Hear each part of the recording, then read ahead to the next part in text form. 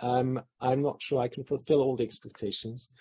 I'd like to also say that Paul-Henri not only is the founder and long-term director of this course, but he's one of the perhaps most influential vaccinologists of the late 20th and early 21st century, having contributed as head of vaccines WHO to the development of many important, more recently launched vaccines, and having trained generations of scientists as a very generous mentor and great role model. So it is my very honor to give this lecture today in your name, Paul-Henri. The title is a challenge, so perspectives for CD8 T-cell based vaccines. You could speak about parasites, intracellular, mostly bacteria, and speak of CD8s, viruses, cancer, prophylactic, therapeutic, and so on. So I've decided to make a choice and speak mostly about prophylactic vaccines against viruses today. So, I'll probably not be able to answer all the questions that Paul-Henri just brought up. I hope to answer those here. So does CD8 T-cell immunity contribute to vaccination-induced antiviral protection?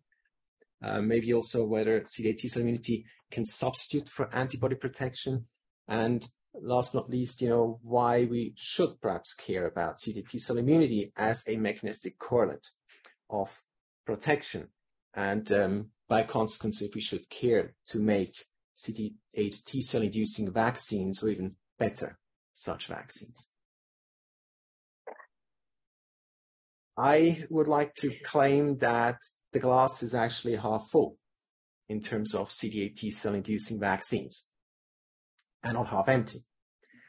But, when you go to the Bible of vaccinology, and I'll bring this slide back a few times during my lecture, Plotkin's vaccines, then this is the table of the correlates of vaccine-induced immunity.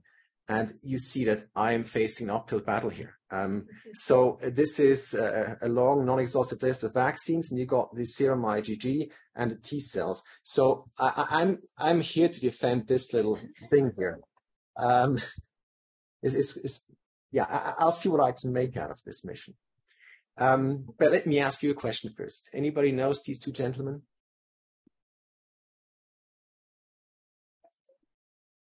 Almost, Pastor. Other ideas?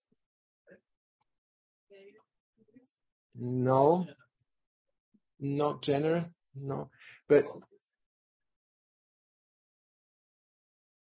I'm not sure I hear it correctly. But this is Ilya Mechnikov and Paul Ehrlich. So I'm showing them here because, in the outgoing 19th and beginning 20th century, there was a big dispute over whether immunity was cell-mediated or humoral. And the cellularists were gathered around Mechnikov, in the French-speaking world, Paris Pasteur Institute, and the Germans, with at the time most prominently in terms of antibodies and immunity, Paul Ehrlich at the Koch Institute in Berlin. And that two countries were up for a very difficult future at this time, and their scientific debates were very hostile oftentimes. So the Swedish Academy, when awarding them jointly the Nobel Prize in 1908, tried to arbitrate a bit. And with success, as history has shown. In the decades that followed, although it's not how the war turned out, the humoralists clearly kept the upper hand. And the table I just showed you still represents that fact. And actually, until the 1950s, 60s, nobody cared about cell-mediated immunity. And it was only really with transplantation medicine that people were forced to look at T cells again. So this is, how I propose we should look at antiviral immunity. I think it's a T-cell, B-cell cooperation. And there's various reductionist, simplistic. Please, accept my apologies for this.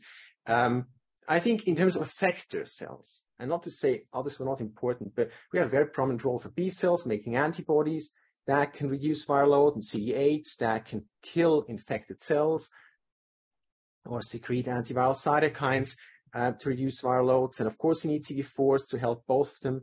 And of course, you need APCs and more.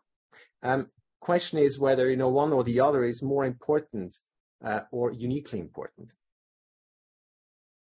I'll discuss 3 infections with you. SARS will come at the end. Of course, I won't let that go, but I'll start with flu. So this here, and you notice that the table gives the killed and the live attenuated. And for both of them, there's a strong serum IgG correlate of protection, but there is also a CD8 correlate for the intranasal live attenuated flu vaccine. But before talking of CD8s, why do you think antibodies are important? Well, one experiment of nature you can always conduct is look at whether babies born to mothers with corresponding antibody have some immunity. And you know that babies inherit the maternal IgG and some IgA through breast milk.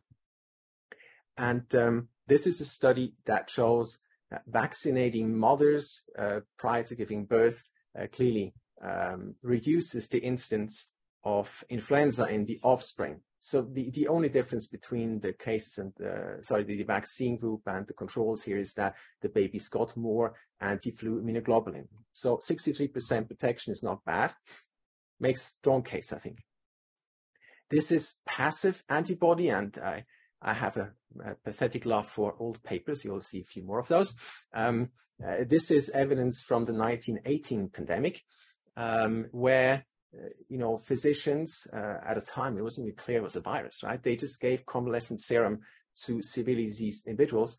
This is a meta-analysis study, and overall, the data suggests very clearly that there was clinical benefit, about 20 to 30% clinical benefit in terms of survival on average. So we have to admit that antibodies alone can protect against the flu. And the humoralists would say, well, job's done, right? Why talk about CD8s? Is there any role for them in flu? Apparently there is. And there are situations where you're exposed to a virus and you don't have antibodies, but you may have T cells. And that is particularly so usually when there's a pandemic flu coming. So presumably everybody above a certain low age has once or twice or several times had the flu. So we all have some T cells against flu, and T cells are largely cross-reactive. And notably so for CD8s, they're mostly cross-recognizing different subtypes of the flu. While, as you know, when you have a genetic shift from, let's say, H3N2 to H1N1, as it happened in 2009, the antibodies that you have will be relatively useless, except those born before 1958. So, for example, I was at the mercy of the virus and my immune defense. And so this study here correlated the levels of pre-existing cross-reactive CD8 T cells to H1N1 prior to encountering the virus and severity of the infection. And there's a clear inverse correlation. So you can see that those who had a lot of cross-reactive CD8 cells prior to contracting the infection had a very low symptom score, and those with few cells had a proportionally higher symptomatic score. So it seems that they can at least prevent the worst. They might not prevent infection, but might prevent the worst. So you may say, okay, can we mimic this by vaccinating? Well, depends what you use. And unfortunately, the killed vaccine doesn't do this. This is an excerpt of a study looking at antibody immunity induced by killed flu vaccine and the intranasal live vaccine. I'm not showing the antibody data. They are very comparable. But then you see the pre-immunization, post-immunization CD8 responses, no difference, but the pre and post in the live attenuated vaccine, there is a difference. So the live attenuated infectious virus can induce some level of T cell immunity. I'm not claiming this is enough, but it's at least in the right direction. So I'd like to conclude that antibodies alone, again, therapeutic, prophylactic, can protect, but CD8 T cell immunity can milder the course of a pandemic flu infection. And the type of vaccine we use determines whether we only get antibodies and might also get some CD8s. And, based on these considerations, CD8s are a potential pillar for building a universal flu vaccine. So that should protect against any variants or any H and N serotype coming along in the future. Whether this will work, to be seen. But just keep in mind, it's not only the stalk binding, cross neutralizing antibodies, it could also be a CD8 immunity that might protect us in such an instance. My next one is measles. So I'm already almost exhausting my table here. And so what about measles? Do you know this man? Well, this is asking a bit much. I should tell you who it is. It's Charles Janeway, Sr. Important. He was the physician-in-chief at the Boston Children's Hospital in the mid-20th century. You may say, well, this name sounds familiar. Yes, it does, but it's not him. It's his son, the junior. And it's probably from his book that I stole this image here. So the junior Janeway is the author or the original main author of the Janeway's Immunology. Again, I'm showing it here because I think you all know that you shouldn't even try to vaccinate a baby with live measles born to a measles immune mother, because the passive serum provides essentially sterilizing immunity to measles. So it's a good case. Antibody works, right? But Janeway Sr. Did an interesting experiment, and that's why I've shown his picture. So he tried the intervention study.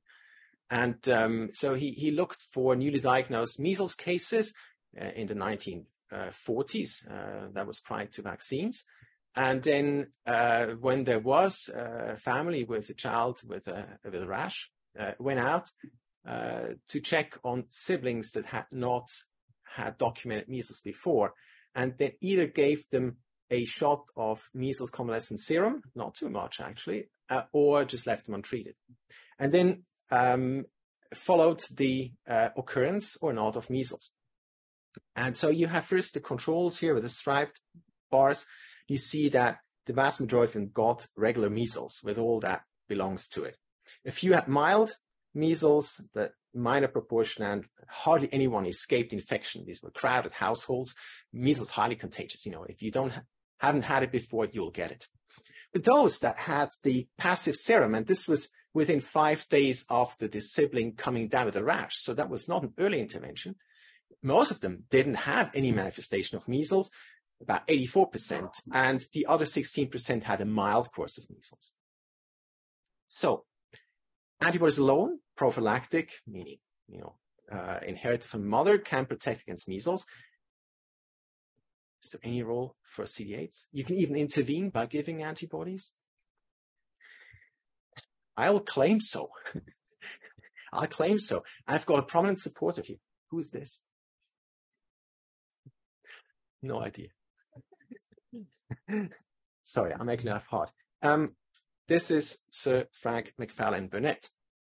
He's been awarded the Nobel Prize in 1960 for acquired immunological tolerance, and he's one of the authors of the clonal selection theory that I'm sure you've all heard of. So Burnett in 1968 wrote an article in Lancet, an hypothesis article. And I'm not going to read the article to you, but just a few sentences. So he stated that there are 2 distinct systems of adaptive immunity in the body. One mediated by cells differentiated in the thymus, speaking of T cells. The other with immunoglobulin antibody production, so the B cells. And then it comes. The whole process of eruptive stage of measles and subsequent immunity is mediated by the thymus-dependent system, T cells. How could he dare to say this? Right? Did he know of the babies being protected? Didn't he know that Janeway had successfully prevented measles by convalescent serum? Well, he cites this paper here. And it's a study, case series of individuals with A-gamma globulinemia. So these are Bruton patients. they have a sophisticated immunological defect that makes them devoid of any B cells, so they can't make any antibody response. It's a case series. You see one of the patients here, and again, I'll read to you a few lines. It says, a 7-year-old boy with agammaglobulinemia had typical rubella when he was 5 years old. During his 6th and 7th years of life, he was re-exposed by intimate contact with infective cases of measles on 3 separate occasions. In spite of his known immunological handicap, he did not develop measles after any of these exposures. Interesting.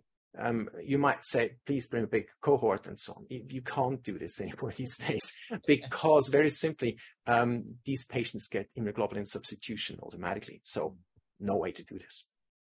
But again, this is probably the best evidence. To mention, there were many investigators checking on measles-specific T cells, including this publication from 1978 by Paul-Henri Lambert. So there is T cell activity.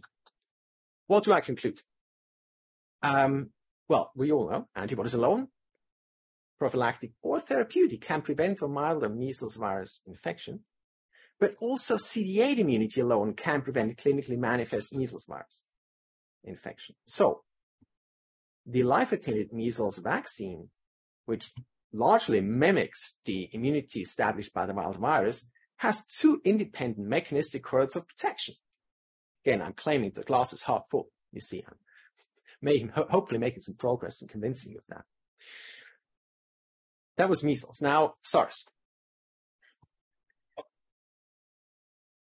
When you ask about the role of antibodies, I'll always, again, try to play the Swedish Academy and say, yeah, antibodies are important, but cell-mediated is also important. So I'll also show the evidence for the other case.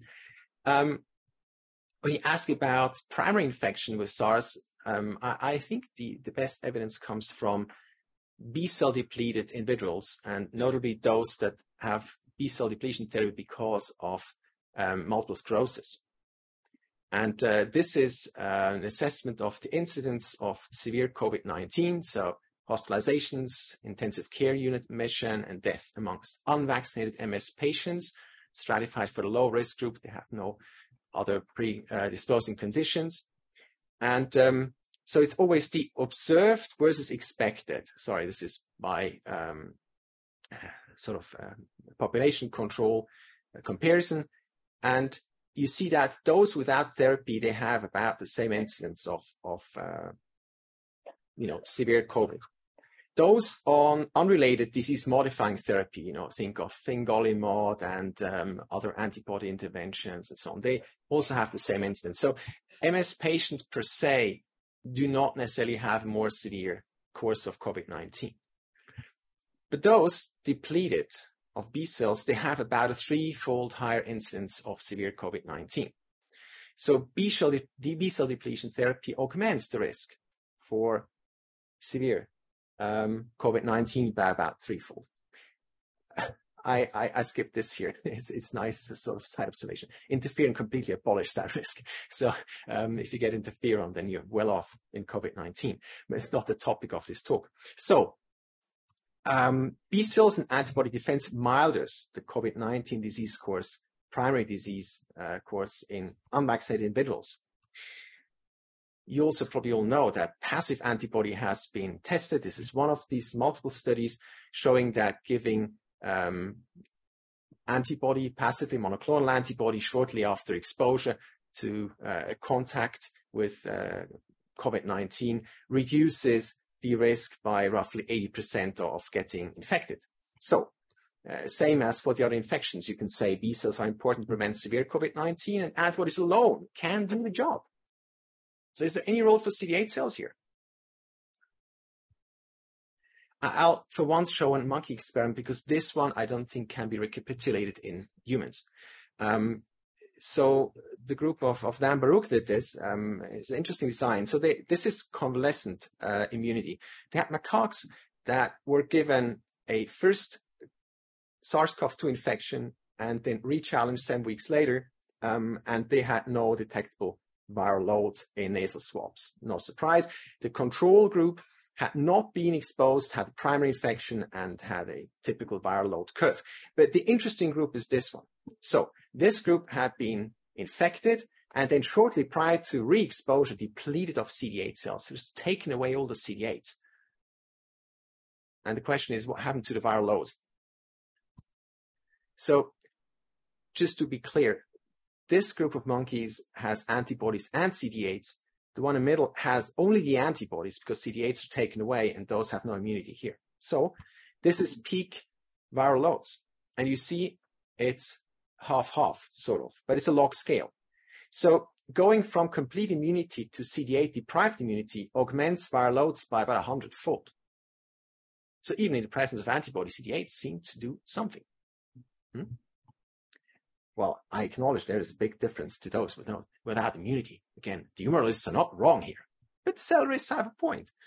Okay, so in the presence of antiviral antibodies, CD8 T cells contribute substantially to infection protection in SARS-CoV-2. And CD8 T cells do something, but can they do so in the absence of antibody immunity? This is not addressed here, because here the T cells are always only tested in the presence of antibody. So I go back to the MS cohorts. Obviously, those patients, because considered high risk, they were vaccinated as soon as the vaccines came out. And then there was a follow-up for breakthrough infections. So this here meant simply positive, PCR positive nasal swab, no severe disease or anything. And it was clear. So these are the other therapies, incidence of breakthrough infection as function of time. And this here is, the green is fingolimod, another modestly immunomodulatory drug. The one group that sticks out is those with the B-cell depletion, right? Those have a substantially elevated rate of breakthrough infection. We'll come to disease in a minute. So what about severe disease? Because this is the most important outcome, right? I tabulated this for you because there's no graph. And in the pre-vaccine era, meaning in primary exposure, the B-cell depleted had, here's about twofold, depends on which figures you take and subgroup you take, twofold higher incidence than the other MS patients. Breakthrough infection was also reduced in B-cell depleted, as it was in the other groups, but the relative reduction was less. So the vaccine reduced breakthrough infections by about 70%, while other patients that did not have the B-cell depletion had a benefit of reduction by 90%. But again, taking a step back and say, hospitalization is one thing. What about death? There was no more death in any MS patient in these cohorts after vaccination. So going from roughly 2% death rate amongst documented SARS-CoV-2 infections in the overall MS cohorts prior to vaccination, there were no recorded cases anymore afterwards. So vaccination-induced T-cell immunity apparently affords complete protection against lethal COVID-19. What are these immune responses in vaccination of SARS against SARS in the MS patients with CD20 depletion? Showing this study here, obviously antibody responses. This is controls after first shot of vaccine here, then second shot at T3. You see consistent induction of antibodies to spike. There is some variable response because depletion isn't always complete. When you look at spike-specific memory B cells, you're nowhere near, on average, with the B-cell depleted individuals. What was really striking, though, is that CD8 responses in the B-cell depleted individuals were higher than in the undepleted, and I don't have an explanation to offer. We can discuss it afterwards if somebody has one, but it's pretty striking. You see here the controls, the healthy, quote-unquote, B-cell sufficient individuals. They make a range of CD8 T-cell response to the vaccine. This is the B-cell depleted ones. So they somehow compensate, perhaps, for their deficiency in antibodies, at least this may be put to their benefit in terms of the protection we have seen. So I didn't want to hide this from you. So conclusion 3. Antibodies alone, prophylactic and therapeutic, can prevent or mild the COVID-19. But CD8 T cell immunity alone can prevent severe COVID-19 disease and death.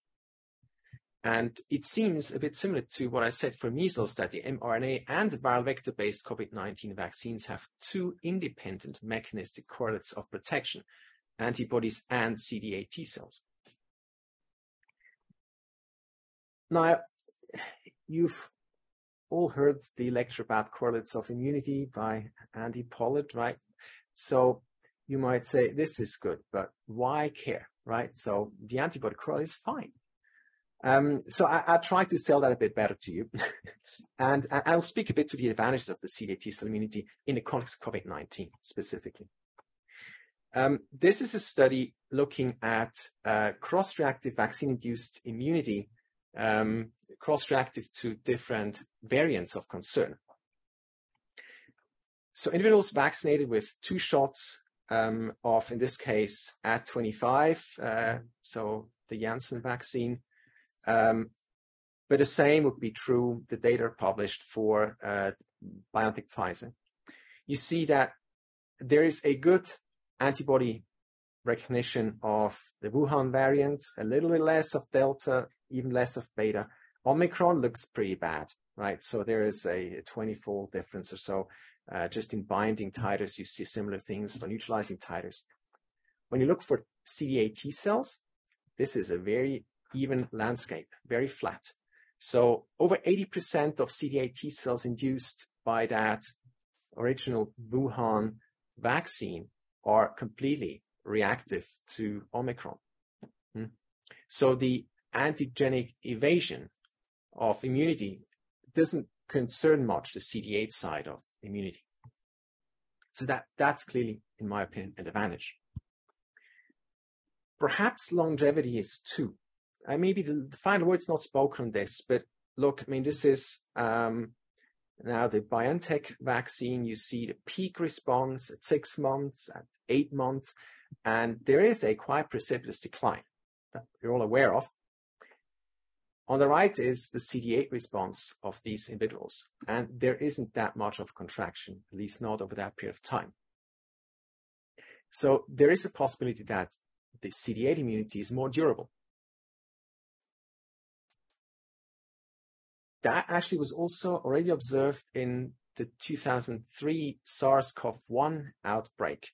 Of course, patient numbers are much smaller than the trials, less controlled, but just 2 reports. For example, this one here, memory T cell responses maintained for 11 years after infection, as opposed to this report about a loss of detectable antibody and detectable memory B cells after 6 years only.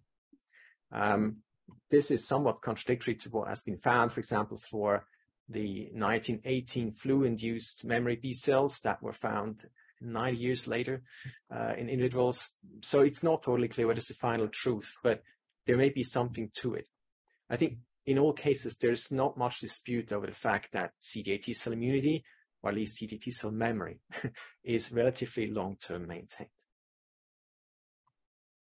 So I'd like to conclude that CD8 T cell-based immunity mostly covers variants of concern, and it may be more durable than antibody immunity. And so CD8 T cell-based immunity to SARS-CoV-2 can have advantages over antibody immunity that are not necessarily obvious based on the fact that these vaccines work well. Back to my perspective slides. It's been, focused very much on prophylactic viruses, but it should be said that there are many instances where we would greatly benefit from CD8 immunity. Besides universal flu, also HIV prophylaxis probably should have CD8 component to it. Tuberculosis, malaria, therapeutic hepatitis B, and more. Solid cancers are a case. And I'm not going to say much about these many other options because this could be hours and hours, just want to show this as an example, to the clinical utility, not sure, but there is the claim that there is a vector that can induce memory T cells that really allow virtually sterilizing immunity against an AIDS virus in monkeys. This is recently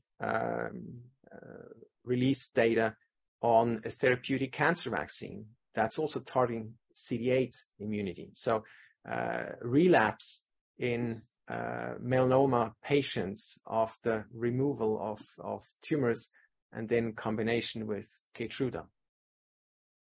The reduction in relapse-free survival is not massive, but statistically significant. There's a lot of hope in CD8 cells in the cancer field.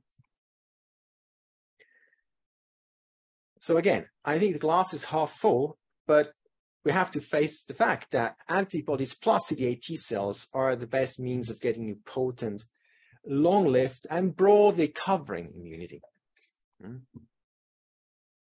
I'd like to thank you, and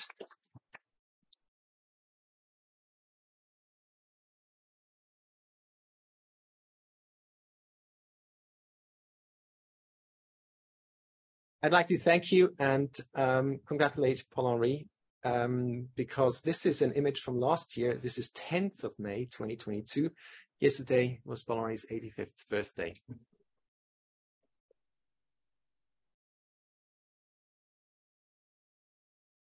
What an excellent lecture. Thanks so very much for sharing your thoughts on the history and digging into papers that we were not even aware of.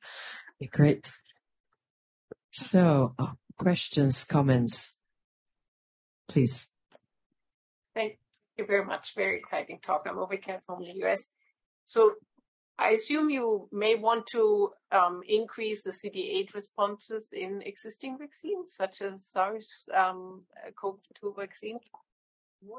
So questions, how would you do it? And second, are there any particular safety concerns that you would be associated with that because of the broader reactivity? How would I do it?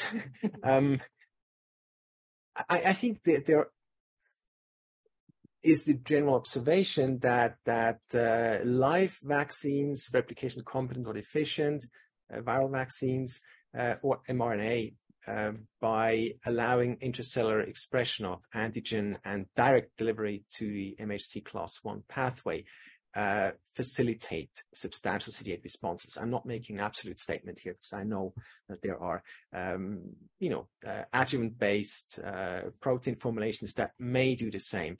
But I think to this day, these live sort of single-round and multi-round infectious delivery systems and RNA have an advantage.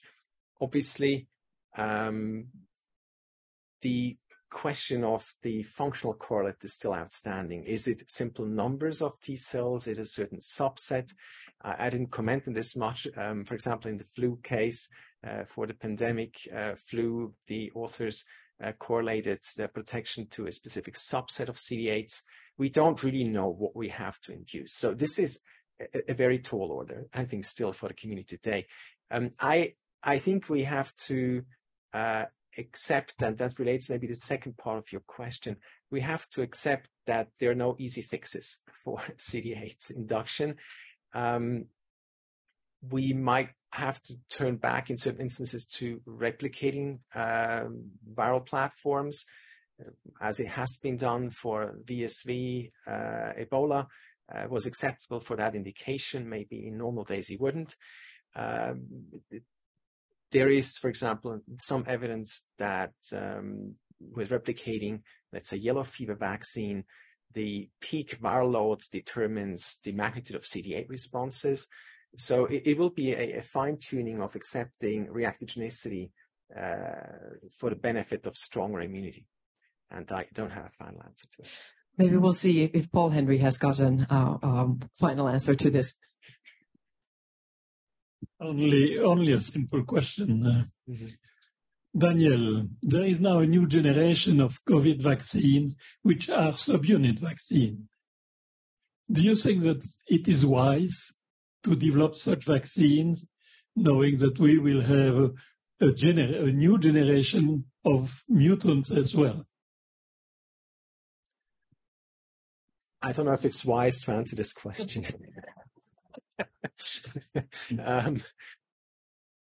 You could argue that if you're regularly re-exposed to SARS-CoV-2, you will maintain your CD8 immunity anyway. Thinking of a new generation of people who've never experienced the virus, heavily hammering them with an antibody-only inducing vaccine may have some drawbacks. But I think the field will tell. I totally hear your concern, and I understand it. How badly it will hit us, I don't know. There. So thanks, Daniel, for a very nice presentation. So I'm curious. Well, first of all, I want to comment on that. Well, we could include the nucleoprotein or other protein, intercellular or interviral proteins that we know have strong epitopes into the RNA constructs, and I think people are working on that to improve the CD8s because we know the RNA vaccines can also mediate it. And I think there are strategies working on that right now. These three examples, I cannot not mention the influenza because actually those data were compared with data where a competing scientific group showed this exact same thing for CD4s. And I think they're still battling about which one it is. So you could, and I think in most of these cases, you could argue that CD4s could also play a role. How do in CD4 activated NK cells and neutrophils and all these secondary mediators, how do you differentiate CD4 role from CD8 role? Of course, dividing the cellarists into CD8 supporters was not, perhaps not a wise thing. This is an oversimplification completely, and one doesn't exclude the other, in my opinion. Thank you also for mentioning, the additional targets.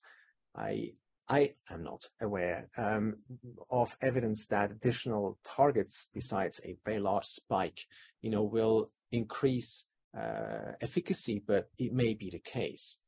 The CD4 question I think, is virtually impossible to address in human population because there is no experiment of nature that will tell you, simply because CD4 or class 2 deficiency always gives you severe combined immune deficiency.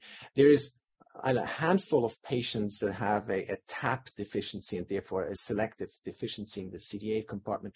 You can't draw many conclusions from it. That's also why I took the liberty of showing the monkey depletion experiment. So I think what it shows is that CD8s can do something. And whether CD8 immunity alone, it is true that the MS patient cohorts, of course, do have CD4 immunity. I didn't show these data, but they have been measured. They're actually equivalent to the non-depleted. So you may have a point. I think as an effector cell, CD4s have been fairly well established in herpes virus infections for whenever you can't easily differentiate between helper function and primary effector function. I think things get a bit difficult. So for CD8s, this is easier to differentiate, but it may well be. What do you say? There. I was just thinking about the analogy of, for a blind person, the hearing is heightened. It's like, is the immunity sort of compensating or adapting, like strengthening the quality or quantity of CD8 response in response to B cell depletion or a gamma globulinemia? Whether it is strengthening, I do not know. If we take magnitude of response as a correlate of strength, then it might. This, however, is an uncertain assumption. At least, when you look at correlations in infections like HIV or so, the magnitude of response rarely predicts the virus control function of these T cell responses. You could speculate about many mechanisms. I'm not aware of a study trying to correlate, let's say, breakthrough infections with magnitude of pre-existing CD8s. So if somebody can cite evidence, I'm very happy to hear. I don't know. Further questions, comments, Penny? Take my seat. No, I just, this is Penny Heaton from Janssen. Hi. And I just wanted to share, this is preliminary data, so I'm just going to caveat it right up front. But it does appear that our T-cell responses on day 29 after vaccination do predict protection against severe disease. And it has to do with the breadth of the T-cell clones that are induced and the magnitude of those clones. And so we're working to to confirm that data and hopefully to get it presented and published, but encouraging. And so that could explain the other half of the protection. You know, we showed that neutralizing antibody was responsible for about 50% of the protection. Well, obviously, it's a combination of both, as you so beautifully presented. So thank you for a wonderful presentation.